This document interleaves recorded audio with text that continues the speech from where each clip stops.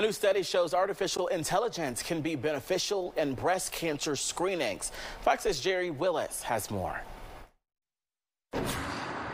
Artificial intelligence can detect breast cancer as well or better than not one but two human doctors. That's the finding of a new Swedish study of the use of AI in cancer screening. One doc told us AI in healthcare is a good idea. I would be comfortable using it because I look at it as an extra tool and adjunct in assisting me in providing the best care for my patients. The finding is especially important because, according to the National Cancer Institute, screening mammograms currently miss about 20% of breast cancers.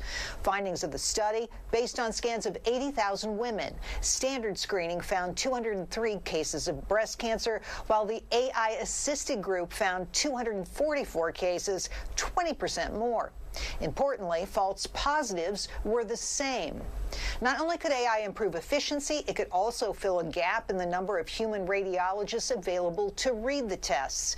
There's currently a shortage of radiologists, and AI could help reduce staffing pressures.